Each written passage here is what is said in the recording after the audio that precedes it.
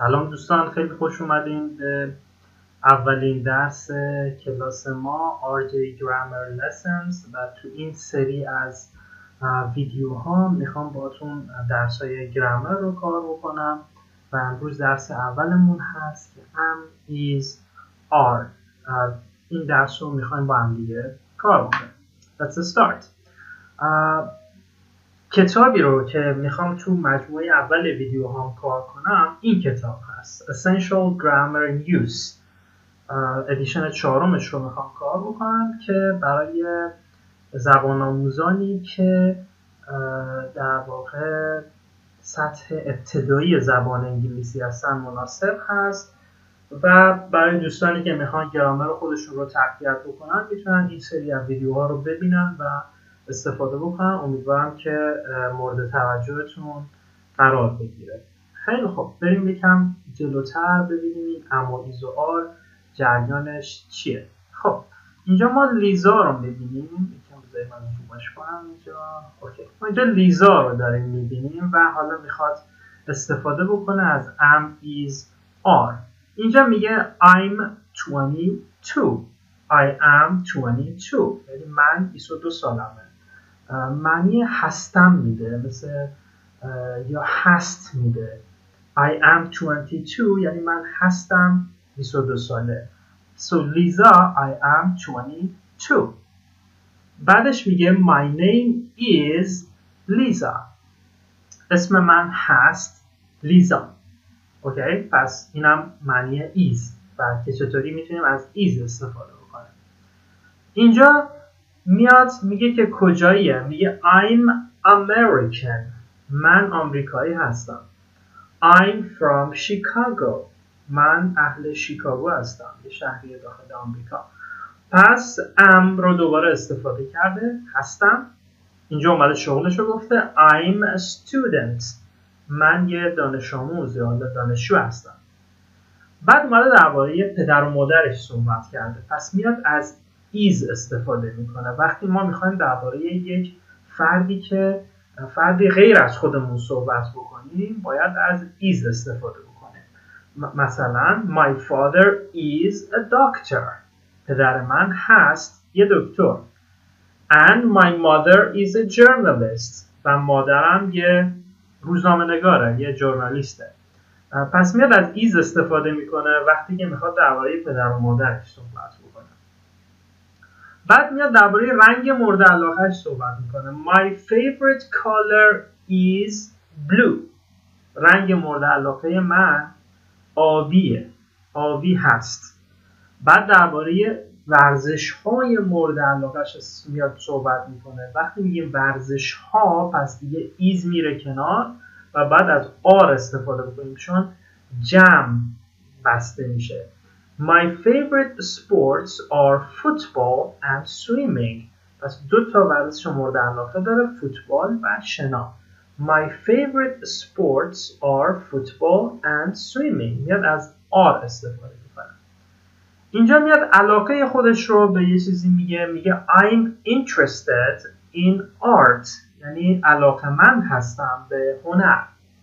و در آخر میاد میگه که I'm not interested in politics. به سیاست علاقه ای ندارم. یعنی اینجا اینو مطرح میکنه. پس اینجا دیدیم که چطوری از am, is و are استفاده کرد. بعد بریم جلوتر که بتونیم ساختارش رو ببینیم. خیلی خوب. یک کاری که مثلا بچه‌ها شما میتونید بکنید اینه که میتونید این جملات رو برای خودتون درست بکنید. مثلا من برای خودم میتونم بگم I'm 32. جا سن خودم رو بگم. اسممو میتونم بگم My name is رضا. بعد میام اینو برای خودم دوباره درست میکنم I'm Iranian. I'm from Iran.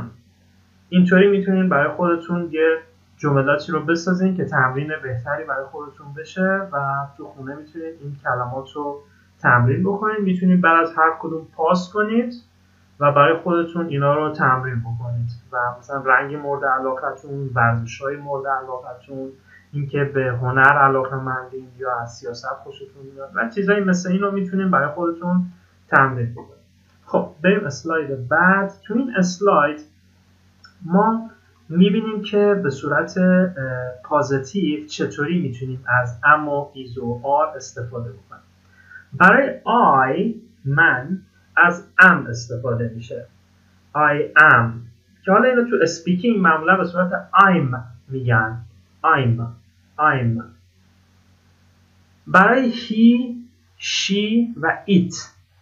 he برای مذکر، she برای مؤنث، او و it برای اشیا، برای چیزی که حالا غیر از انسانه. از it استفاده میکنیم. مثلا برای شی از it استفاده میکنیم. برای این میایم از is استفاده میکنیم. he is، she is، it is. شورت شدهش داخل اسپیکینگ میشه his، she's، its. his، she's، its. میتونید بعد از من تکرار کنید بچه‌ها که بتونید اینطوری تقویت کنید تلفظ خوبتون. حالا کی میایم از آر استفاده میکنیم؟ وی ما، یو شما، دی اونا. اوکی؟ میگیم we are، you are، they are. و به صورت شورت شده یا کوتاه شده were، your، their. و اینطوری میتونیم حالت پازیتیوش رو بسازیم. حالا چطوری اما ایزو آر منفی میشن؟ خیلی آسونه. فقط کافیه یه not بهش اضافه بکنیم. میشه I am not یا I'm not. میشه he is not. یکم کوچیک درش کنم. اوکی. He is not. She is not. It is not. He isn't. She isn't. It isn't. He's not. She's not. It's not. یا میتونیم برای are که دوباره همون not we are not. You are not. They are not. و حالت کوتاه شده short formش we're not. You're not.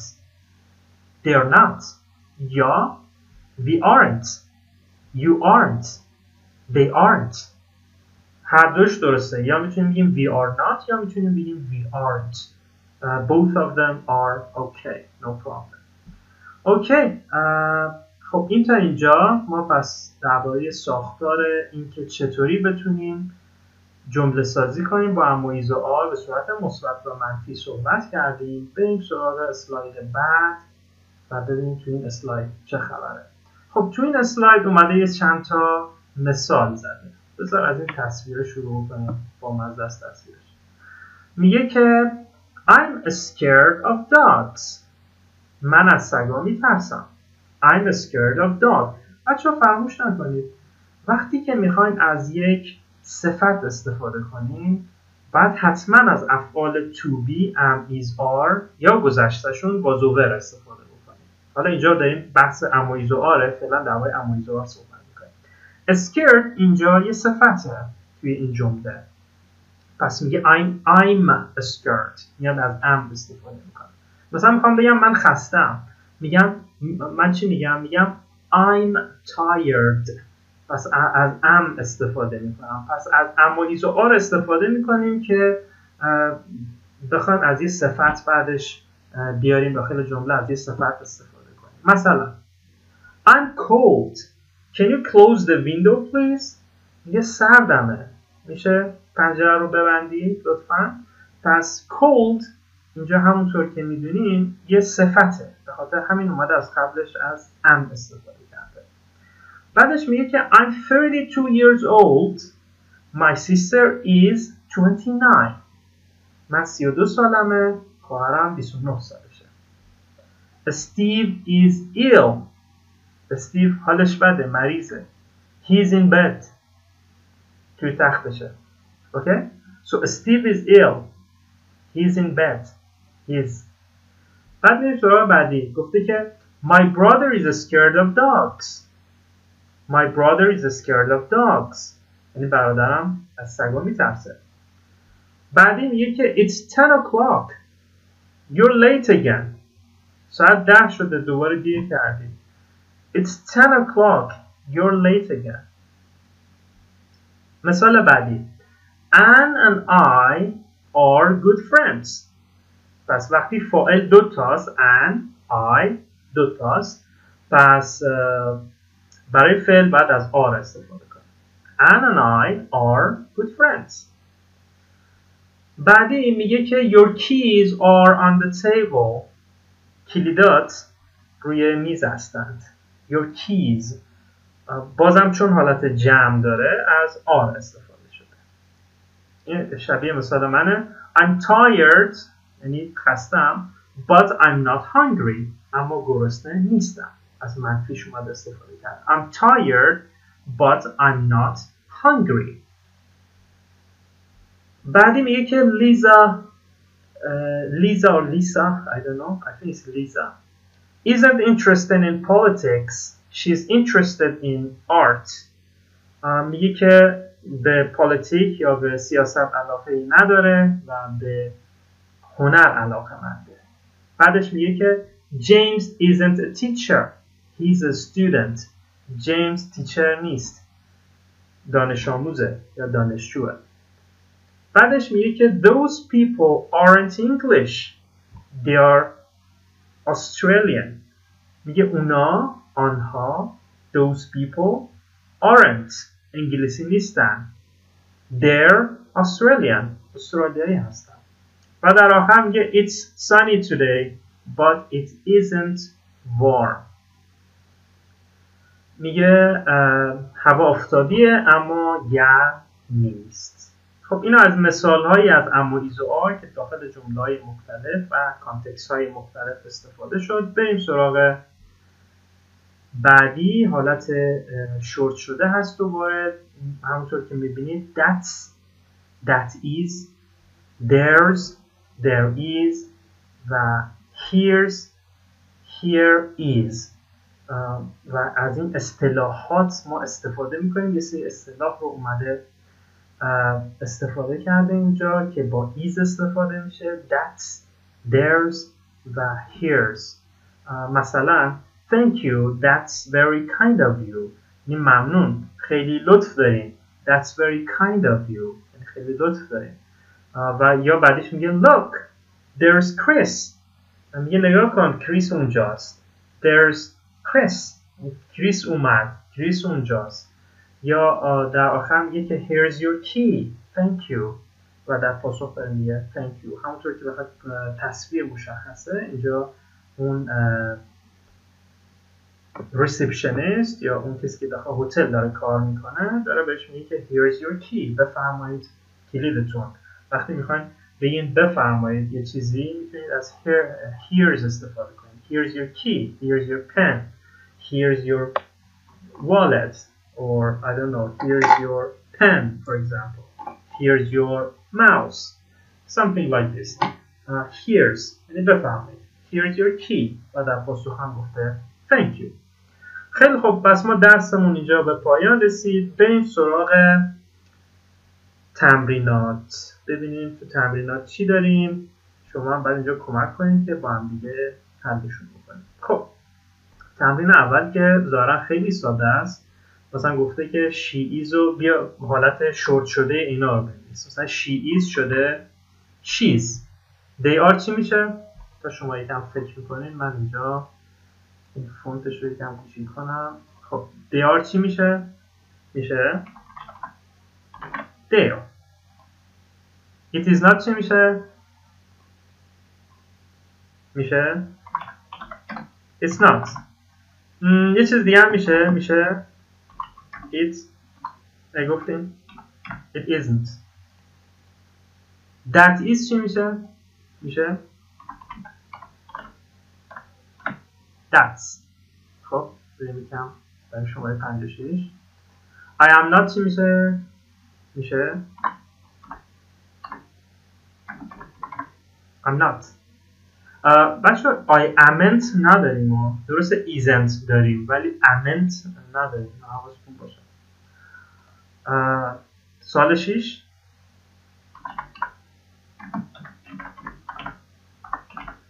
you aren't.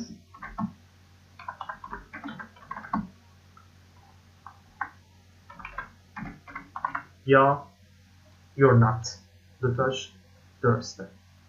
خیلی خب بریم سراغ تمرین شماره 2. گفته که با اما ایز آر بیان این جملات رو پر بکنید. خب ببینید اینجا چه خبره. اوکی. The weather is very nice. I not rich. I not rich. میشه I am not rich. This bag heavy. This bag چی بود؟ مثل ایت دیگه. It. This bag. یه دونه کیفه. پس مثل ایت میشه. پس فعلش میشه is. حالا گفته these bags جمع بسته شده. حالا فعلش چی میشه؟ are. These bags are heavy. بریم سراغ شماره 5.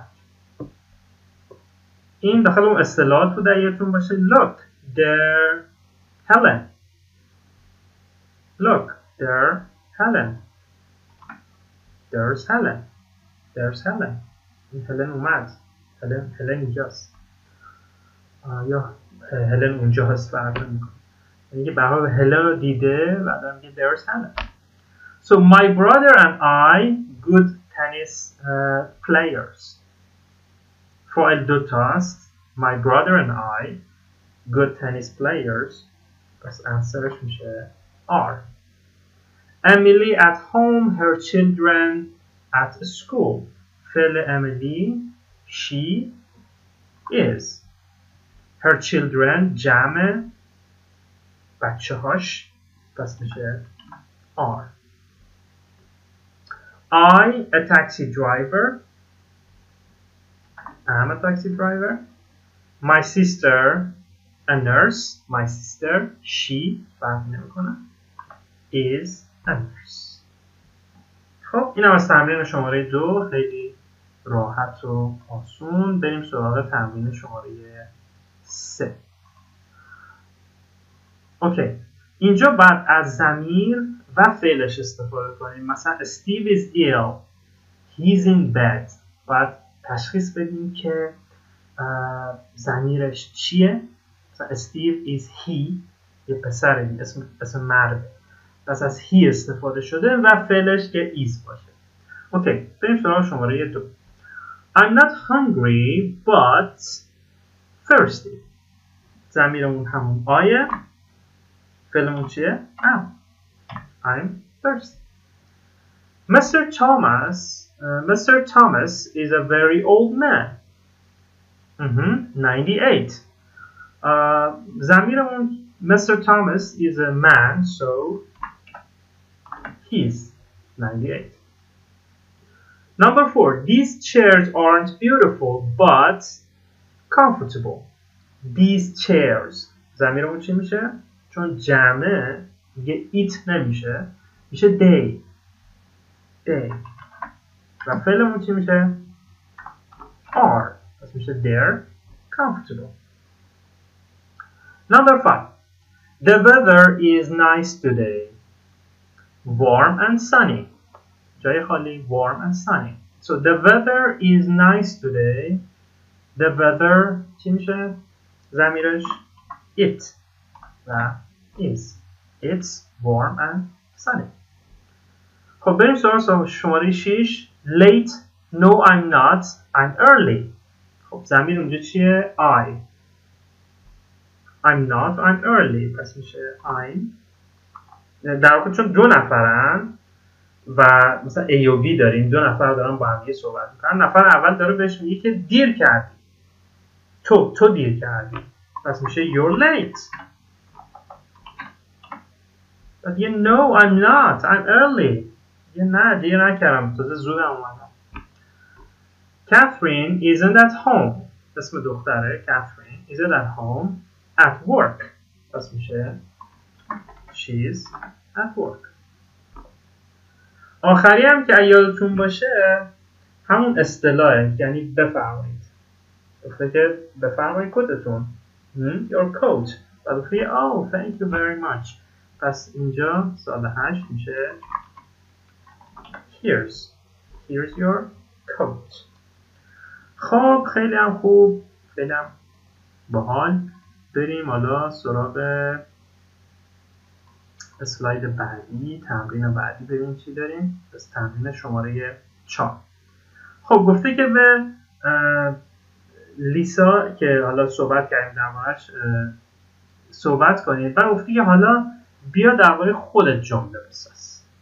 اوکی؟ گفته بیا درباره خودت جمله بساز. همون کاری که بهتون گفتم میتونین انجام بدین. میتونین مثلا به جای اسم و اینا اسم خودتون رو بزنید، اطلاعات خودتون رو بزنید. من حالا اینجا اطلاعات خودم پر میکنم. مثلا برای اسم میتونین بگیم My name is Reza. برای سن میتونیم بگیم I'm 30 for example. حالا کمتر و بیشترش رو کار نداریم. I'm 30. مثلا 30 سالم یا 32 سالم یا هر چیزی. اهل کجایی؟ From. I'm from Iran. حالا اسم شهر رو میتونیم بگیم، اسم کشور رو بگیم، فرق نمیکنه. Job. شغلت. میگی I'm a teacher. برای شغل حتما باید از a استفاده کنیم. اوکی؟ so I'm a teacher. یا an بعضی وقتا مثلا وقتی engineer میخوایم بگیم باید an بیاره. I'm an engineer. خلبان. I'm a pilot. What else? مثلا کارمند. I'm an employee. یا مثلا آشپز. I'm a cook. پس حتما از a باید استفاده کنیم موقعی که میخوایم شغل رو بگیم. اوکی. favorite color or colors. رنگ‌های مورد علاقه. من خیلی رنگی مورد علاقه ندارم ولی خب میتونم بنویسم اینجا یه چیزی. My favorite color is yellow. زرد میمونه چون تیم ملی برزیل رو دوست داریم. My favorite color is yellow. حالا بچه اگه توجه بکنید اینجا favorite رو با او نوشته ولی من فقط با او نوشتم چون این املای بریتانیاییه و این املای آمریکاییه. حالا من بیشتر روی آمریکایی توجه داشتم همیشه و املا رو به صورت آمریکایی نوشتم. فرق نمیکنه. حالا میتونید یو هم بهش اضافه کنید که شبیه بالاییش. My favorite color is yellow. خب گفته به چی علاقه داری؟ مثلا I'm interested in football. مثلا من به فوتبال علاقه دارم. اوکی میتونید اینو مثلا اینطوری پوش بکنید. حالا شما بیاین اطلاعات خودتون رو بعد بنویسید دیگه باش دیگه. مثلا سوال 1 اسم خودتون، سوال 2 اسم خودتون. میتونید مثلا همراه با من روی یک کاغذ بنویسید. خب بریم سراغ تصاویر بعدی ببینیم اینا مشکلاتشون چیه. خب یه سری صفت داده داخل باکس، مثلا angry عصبانی، cold سرد، hot گرم، hungry گرسنه، scared ترسیدن و thirsty تشنه. خب سوال 1 اگه تصویر نکنید شده she's thirsty. سوال 2 چی میشه؟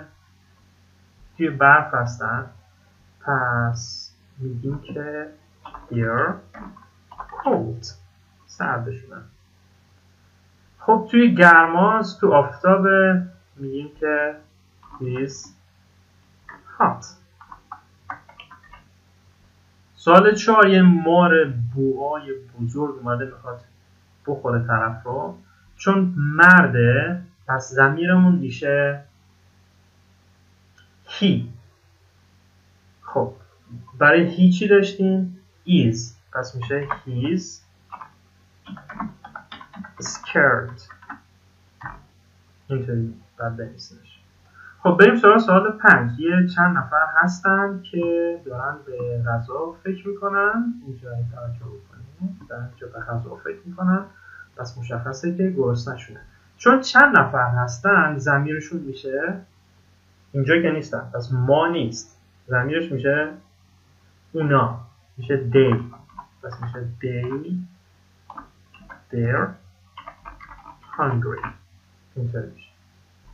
و اینجا هم که مشخص خیلی عصبانی این خانم و فعلش بس چون خانومه شیه، فعلت ببخشید ضمیرش شیه، فعلش ایزه و صفتمونم angry عصبانیه.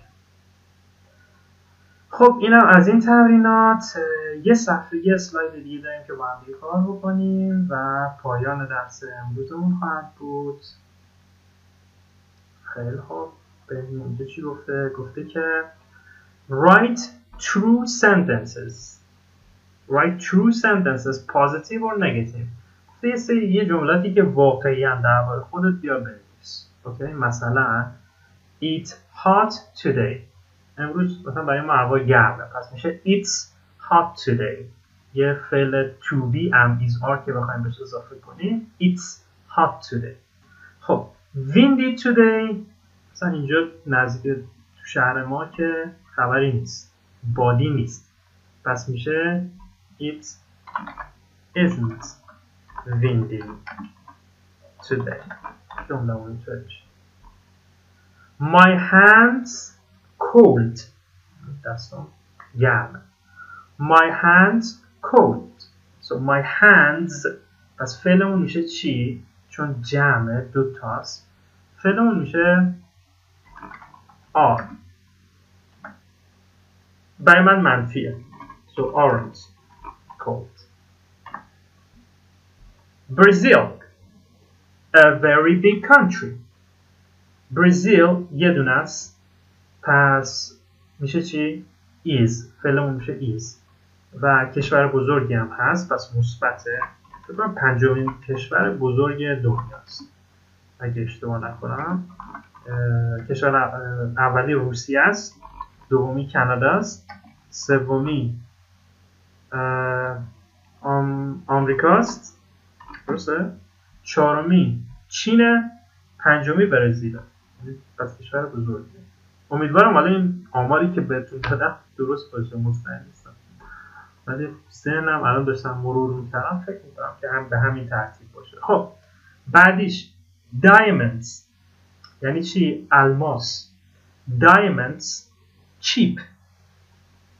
diamonds جمعه. خب اگه بخوام جمله بسازیم باید چی بسازیم؟ diamonds cheap. الماس ارزون. الماس ها ارزون. خب طبیعتا diamonds ارزون نیست، الماس ارزون نیست، پس میشه diamonds aren't cheap. اوکی. خب بعدی میگه که تورنتو in the US. تورنتو یه شهر تو کجا؟ کانادا، پس داخل آمریکا نیست. خب تورنتو هم که مفرده، پس فعلمون چی میشه؟ isn't. So Toronto isn't in the US. اینم از خب بریم سراغ 7 تا 10. گفته که حالا از I'm یا I'm not استفاده کن. اگه شما اینو داشته باشید نوشته که write true sentences positive or negative, use I'm or I'm not.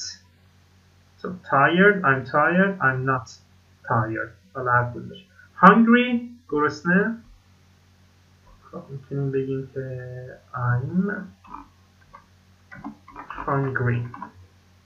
برای من که اینطوره. یا بذارید رو دیگه بگمش. من بگم I'm a little hungry. یه ذره پشت I'm a little hungry.